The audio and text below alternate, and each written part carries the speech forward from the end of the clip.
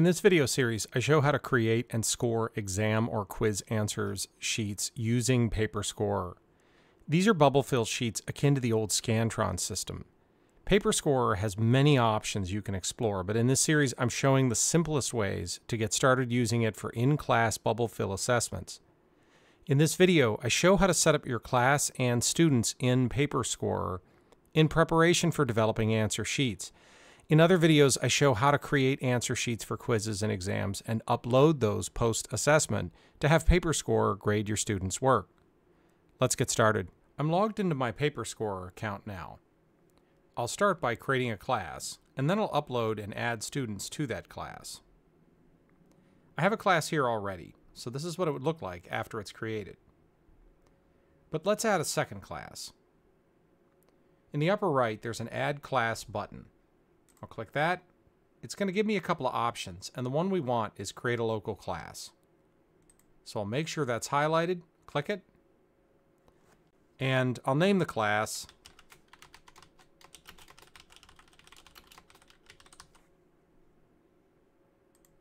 and if I want, I could actually put the section letter here instead.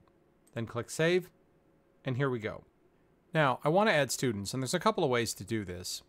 The most efficient is to click the three vertical dots on the far right of this row in the classes screen, in the row of the class to which I want to add students. I'll click Import Students from the resulting drop-down menu. On this dialog box, Paperscorer is showing me how it wants the students arranged, what kind of information I need in a .csv file, comma-separated variable file. We usually look at .csv files and work with them in Microsoft Excel. I can download a sample CSV which already has the proper column headers installed. I'm going to go ahead and do that using the link that's under the Choose File button in this dialog box. It says you can download a sample CSV. This is often the best way to do this because it shows me or gives me exactly the column headers I need, so I don't have to enter anything in and risk some sort of data entry error. Let's go ahead and open that file. And Microsoft Excel opens it up, and it may give you a warning that says something like, do you want to convert this to .xlsx? Tell it no, let's keep it .csv. And I can also get rid of this warning. I don't need it. So their sample file is populated with faux students. We don't need this data. So I'm going to go ahead and delete it. But these headers are important. Let's say I don't want to upload student emails, and I don't need to. So I'm going to go ahead and delete this column as well. But these are what I need. But I have to populate my student names. The most efficient way to do that is to go into D2L. So I'm going to go to my class grades tool or gradebook in D2L. And here under the Enter Grades tab, there is a gray export button. If I click it, I get the option to export my gradebook in .csv format. Fantastic. I don't need the grade data though. I only need a list of my students.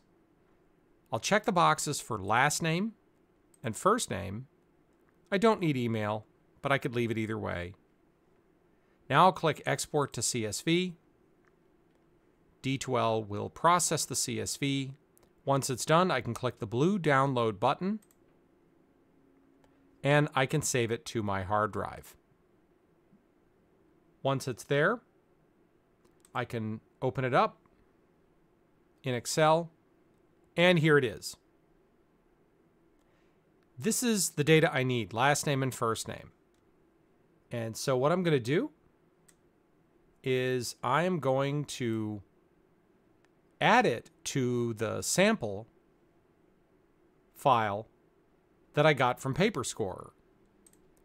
So I'm going to copy the last name column and my faux students here from a test D2L class or demo D2L class are actually useful because it demonstrates that Paperscorer can handle students with the same last name. Okay, so my students are here. Paperscorer needs one more bit of information for each student. It needs an identifier number. This is very simple to do. I can add this in Microsoft Excel, and it can be any number up to, I think, 8 digits, but we don't even need 8 digits.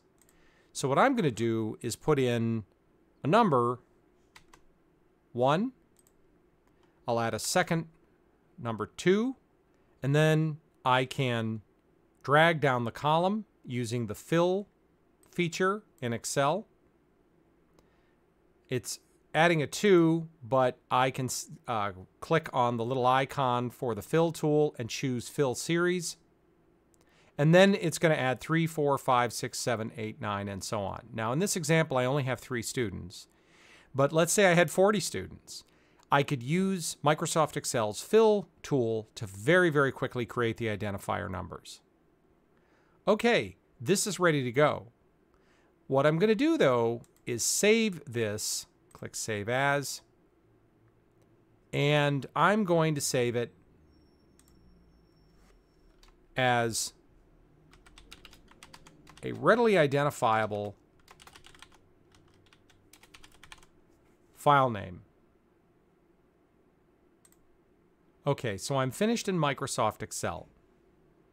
Now, I'm going to go back to Paperscorer. And here, I'm going to upload the file that I created using data from D2L, but using the column headers as specified by Paperscorer, so Paperscorer can read that data. Click Choose File. There we go. There's the file. Click Open. I see that the file is listed here. On my way to the Import button, I'm just going to check this dropdown and make sure this is the correct class to upload these files, these students to. It is. Now I'll click the blue Import button. Now this is a little tricky. It's giving you a confirmation screen. Do not navigate away from this screen because you want to make sure that it does complete the upload. Everything looks good. So I go up to the Confirm Import button in the upper right of this screen. Click it. Now the files are uploaded.